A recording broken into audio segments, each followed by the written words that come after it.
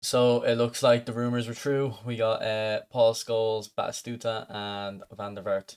So let's take a look at them. So the leaks were saying that Scholes was an attacking midfielder because it's supposed to be I think it's national team attackers pack. Yeah, national attackers. So Scholes is usually like a box to box or an orchestrator. This one's an AMF. So that is surprising. Not surprising, sorry, it's a bit different. I would say in my head he'd be best as a centre mid with a little bit like 70 defending. You put interception on him, but he definitely looks like an attacker here, and he has 85 finishing off the start. Crazy, and his booster is into dribbling, and he can play left mid with 90 kicking power. Okay, first look, he looks decent. I don't know.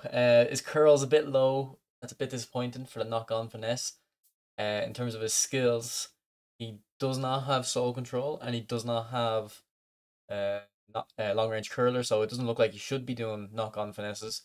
Um, just a normal knock on shot though would work very well. I scored an insane goal with Modric earlier. Let me get the clip for you. So I scored this insane knock on normal shot, no knock on finesse with Modric. Look at that. I had no business scoring that goal, so it looks like based on the card, the stats on Skulls, that's the type of shot you'll be looking to go uh, with him. So in terms of that, Skulls might be decent. In terms of the other skills, he has heading. He must have scored a header in this game. Obviously, it's before my time. First touch, one touch pass. Uh, why doesn't he have true passing? Konami, why doesn't Paul Scholes have true passing? He's one of the best passers of all time. That's not an insane statement, is it? To think Paul Scholes was like a really good passer. Why doesn't he have passing? Oh, Konami, it's like sometimes you just get the skills wrong. That's such a shame. Like obviously you can put it on, but true passing is such an important skill that you should really be putting it on all your players. So to have to put it on someone like Scholes is shocking in my opinion. You know, like the card looked okay, it looked pretty good before, but without true passing, I don't know. That's a little bit disheartening.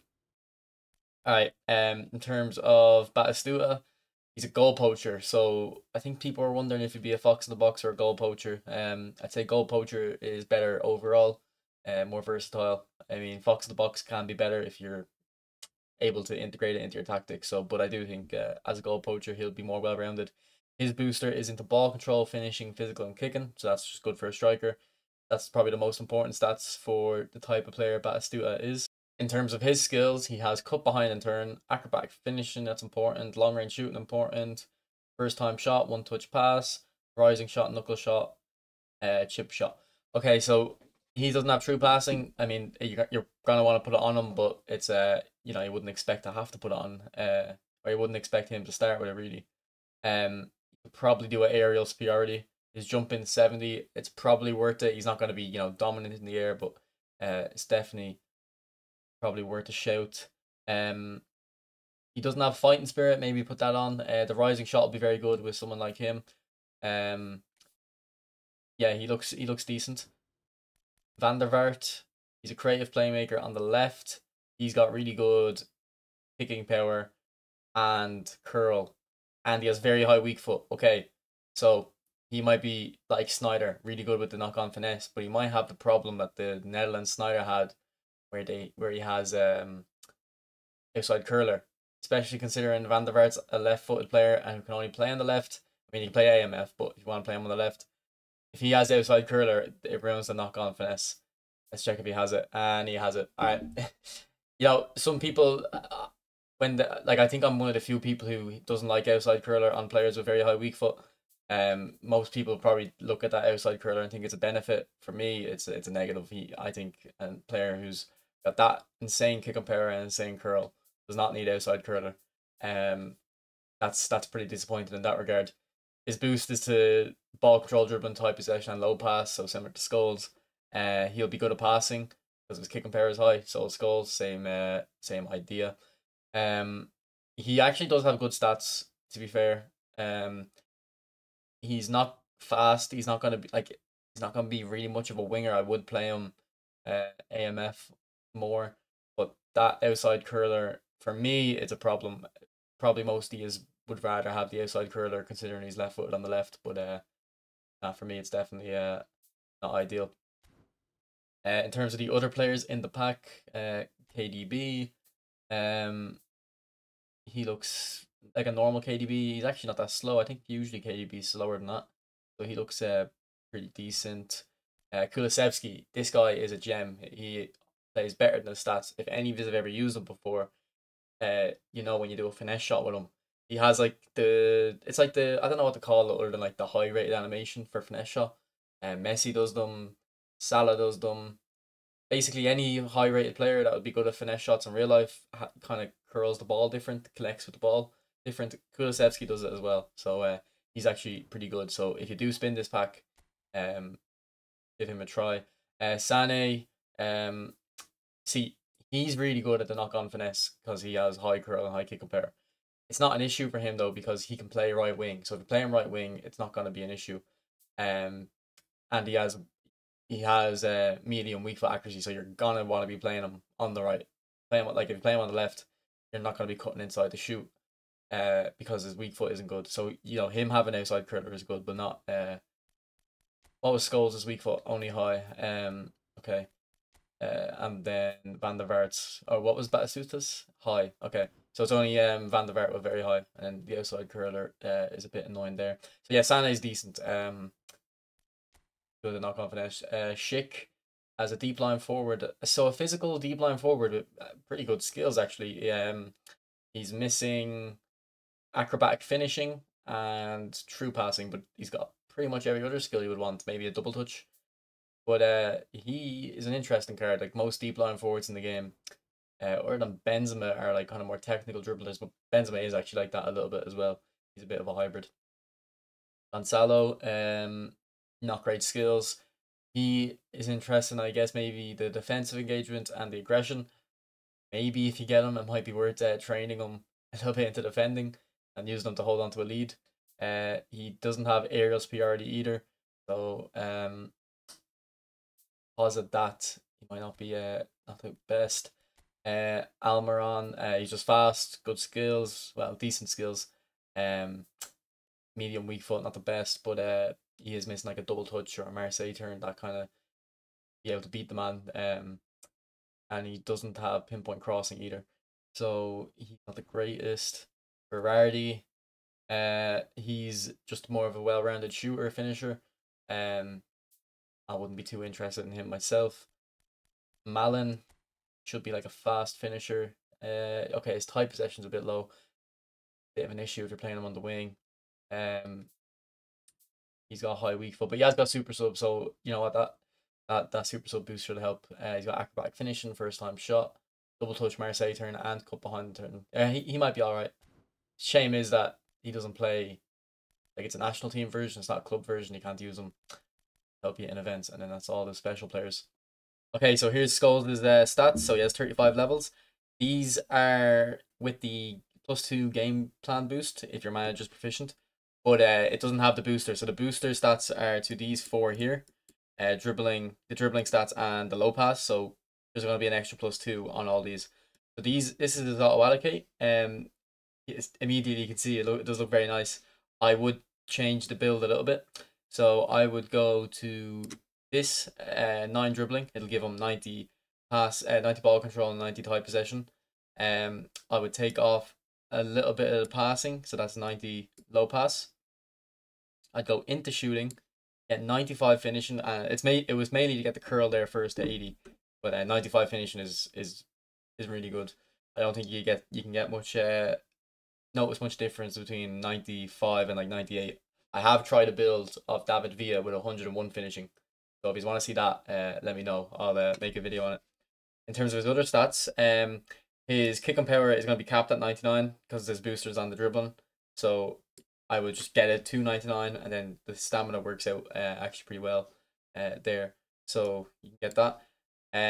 If you look at his dexterity, he's close to 90 acceleration and 80 offensive awareness. So I would invest into dexterity to get those. And then you have a few points left. It depends on how you want to play him. If you're playing him AMF, you probably would go into physical, get his physical contact up. So if you're driving with him, you can get in through the defender as well, and then you have an extra point to probably just put into defending, or you could even put it into goalkeeper 1 to get the jumping up extra point. If you want to use them more as a left mid or a center mid, instead of going into the physical, you can go into the defending. It's not going to make them great. Actually, if you go 4 defending, oh, why does that 67 go to 69? Could go 3 defending then and 2 physical. Sorry, 4. Yeah, 4 defending. But then you're at 69 aggression. I don't know. It's interesting because you can play AMF, CMF, and DMF and left mid. So it depends. You want to give him interception to make him a bit more of a center mid, or do you want to just focus entirely and make him a cam? If you're going for that, I would definitely just go into the physical. Probably take 1 off and then go back into maybe passing or a bit more in dribbling. All right, 1 sec. Passing, so you can go into passing, and then you still have the 1 point. Maybe just throw it into defending. But yeah, he does look pretty interesting. I would go something with this like this build. I would definitely say the non-negotiables are the shooting, the dribbling, dexterity, and the passing. Maybe you think you only need 96 kicking power, get the 80 speed, and then you can have more versatility elsewhere. You could get his defending up and his physical, or you could just go further into the physical. It's up to you. Honestly, he looks really good. Probably the best player in the pack. I haven't looked at the other guys' stats yet in game, but yeah, he looks impressive. Shame I really don't have an interest in the other guys, because I would actually like to have my hands on this Paul Scholes. So now we'll look at Van der Vaart. So Van der Vaart was the same as Scholes. His booster was on tight possession, ball control, dribbling, and low pass, and he has 30 levels. So when eFootball Hub don't have the levels updated, you can actually just put levels in yourself, and it'll give you stats. So sorry, I didn't have the screen up yet. So you can just click here and you can type in the custom levels, and so he has 30 levels. So this is the same situation. It doesn't have the +2 on top of the booster stats. So look, when it starts off, it's on 79. It's on 79 now. This is with the booster 81. So yeah, it doesn't have the booster. So his auto allocate, he looks pretty impressive. I did say the outside curler kind of made him a problem. You know what? With those stats though, I could see myself working around it. If you play him AMF, it's not going to be a problem. You're going to be able to play him as a right-sided AMF and have him cut in. It was only if you were going to play him left wing or left mid. So just keep that in mind. If you are someone who does knock-on finesses. If you're someone who doesn't do knock-on finesses, it's nothing to worry about. Okay, in terms of his build, would I change anything? So that's going to have 97 tight possession at the moment. Well, I like to, when I'm building my players, just kind of first start off like, okay, 90 tight possession, let's start there and work our way around that. So get his acceleration to 90, I would say. His finishing could go up. We can't get it to 90. So 84 is a good number for me. And you know what, 84 finishing with 95 kick and power and 95 curl, he's going to feel really clinical. So don't worry about the low finishing at the moment. In terms of his passing, his lofted pass is a lot higher than his low pass. I find myself doing low passes and relying on low passes a lot more. So that high lofted pass isn't too interesting to me. I think I would then go into the dribbling, get that to 90 ball control. Let me take the passing off for a sec. He actually has decent physicals, so he can get 70 physical contact. And his defending isn't too bad. It looks actually better than Paul Scholes' from the start. But he's not able to play centre mid properly, only half, so I probably wouldn't invest in the defending. If you're playing a 4-4-2, maybe you want them to have some defending. But you're going to struggle to get him to 90 low pass. Well, he's on 89 there, so it's not too bad. I guess you could try take a point somewhere else. If you took it from... Could take it from shooting. but then you're missing out on 95 curl. I feel like 95 would be different than 94. Took it off lower body, you're missing out on 80 speed and 95 kicking power. Take it from dexterity, you're missing out on 90 acceleration. Take it from dribbling, you're missing out on the 90 ball control. Yeah. So I'd probably go something like this. It's a shame as low pass won't get the 90, but you know, you're getting a lot of stats at the high threshold. Then Batistuta. Let's take a look at him. So Batistuta has 31 levels, and his boost is to ball control, finishing, kick and power, and physical. So he had, what was it, 32 levels? 31 levels. Okay, good thing I checked again. So 31 levels. Max level with the boost. So we're missing 2 ball control, 2 finishing, 2 kick and power, and 2 physical. Okay, so you would have 80 ball control there, 93 finishing, 94 kick and power, and 81 physical. First off, let me just get the physical down 1. So we have 80 physical at the moment. Dexterity. Take that down all the way just for a moment. We'll get 90 kick and power there. He has 80 curl, so we'll leave that there. We'll take the passing off for a sec. And okay, the 80 ball control. Okay, so his dribbling. Okay, so his tight possession and ball control. They're important for centre forwards. Dribbling isn't that important because it's how fast you are when you run with the ball. I talk about this in my training guide. Sorry, if you haven't seen that. I talk about every position as well, so it'll give you an in-depth explanation. It will be useful if you play a through ball, you get by the defender, you're trying to run in on goal. He is quite fast, so that actually might happen. So maybe it would be a wise investment to get that dribbling up to 80. So if you go into his speed, so he actually starts off pretty fast. Get into 85 speed, you'll have 92 kick and power. Dexterity, get that to at least 80. But then you want to get those 90. His offensive awareness to 90. Might be able to. You might be able to. Johnny just sent me a message on Discord saying the best card in the pack. You probably can hear it. Yeah, he's sending me. I think I agree. Um, 85 acceleration. Do you want to get it to 80 balance? Okay, but that'll get the 80 balance also gets into 95 offensive awareness. So that's actually pretty good. Still have 5 points. Probably go into speed, maybe. Yeah, make them fast. So usually I recommend more acceleration on forward and less speed, but for Haaland I put more speed on, and for Batistuta I think I'd do the same thing because it's the kick and power you're looking for. You're relying on his finishing. You're not actually leveling the speed to make him fast. You're more doing it to get the kick and power up. And then that extra point can go into aerial strength, I guess. In terms of other builds, if you did a build, see, I think you want the 80 physical. Could do a build with less dribbling, I guess. Or we could do an 8, no more than 8 build. So if you go 8, 8, 8, 8, 8. So yeah, that build, so it'll have 84 ball control, 92 finishing, 94 kick and power, and 85 physical. Okay, that's a bit more well-rounded. So yeah, the previous build I had, or this build, I'd say, the 888 build, looks good. In terms of the skills I'd put on them, so I already touched on it a little bit, but in terms of Scholes, yeah, he needs true passing, obviously. Probably needs soul control, so you can do that moderate shot I showed. He has weighted pass. I guess interception, gamesmanship, actually pretty nimble. Yeah, I don't think he needs too many skills, to be honest.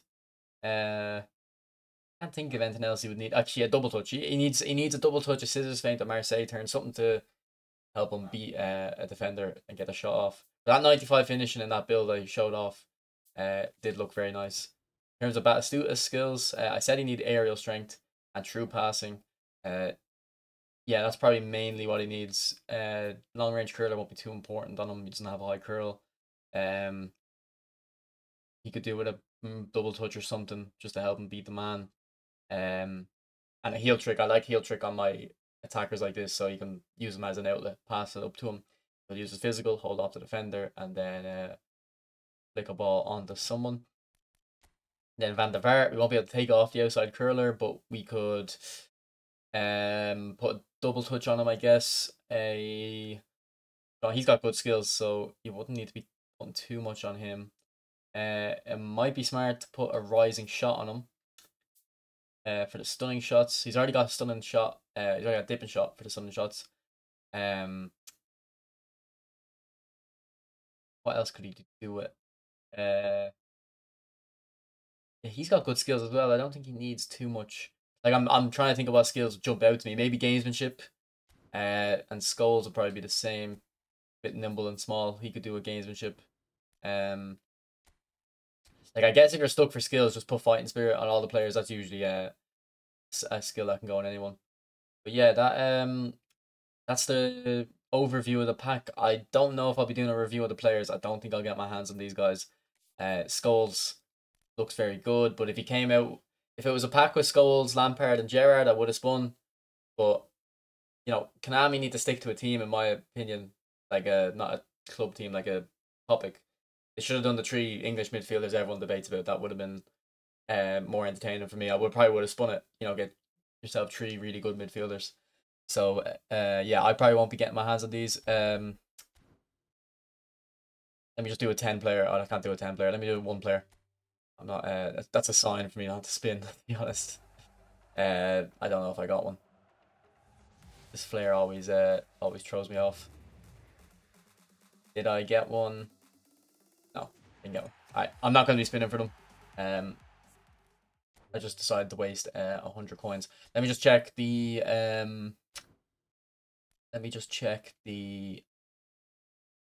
events. Not that it's a big deal. And see what event we got. So we got national teams, I assume. Yeah, national teams. And yeah, just national teams. AI and online. So that's a skill trainer. And this one's going to be 3 skill trainers and 50 coins. So yeah, if you want any other videos, I probably won't be doing a review on these guys. It's probably not worth the money. Overall thoughts are probably don't spin unless Batistuta is one of your favorite players or Paul Scholes is one of your favorite players. They do look pretty good. If I was Paul Scholes one of my favorite players, I'd probably be happy, except for that true pass, and we can obviously put the skill on. And Batistuta does look like a striker that could compete with other. Would be good as Rumi, wouldn't be as good for Mario, but he'd be able to keep up with the rest of the pack. So yeah, that's the end of the video. So if you want any other videos, let me know in the comments. I appreciate the feedback. Thank you. Bye.